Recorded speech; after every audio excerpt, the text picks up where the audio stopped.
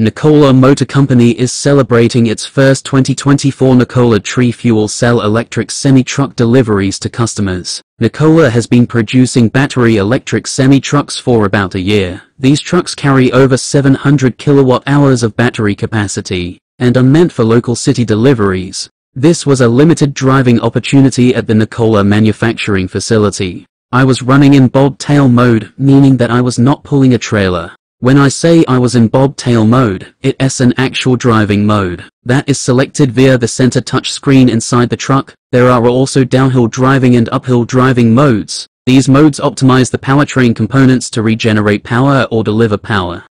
The Nikola Fcev is propelled by one axle that contains two electric motors. This truck is a 2x6. The two motors can vary power from side to side for optimum driving, or they can be synchronized in a locked differential mode to deliver maximum straight-line traction. These two motors can deliver over 600 horsepower. When the power is requested, this means a fully loaded Nikola Fcev can climb steep highway grades, such as I-17 from Phoenix to Flagstaff, at speeds near the posted speed limit. This Fcev truck is equipped with 5 hydrogen storage tanks that provide a maximum of 70 kilograms of hydrogen capacity. Nikola says this is good enough for an average 500 miles of loaded range. This hydrogen feeds two fuel cells that convert the fuel into electricity. This reaction also generates heat and a bit of water as an exhaust. The fuel cells require a lot of ambient air to work.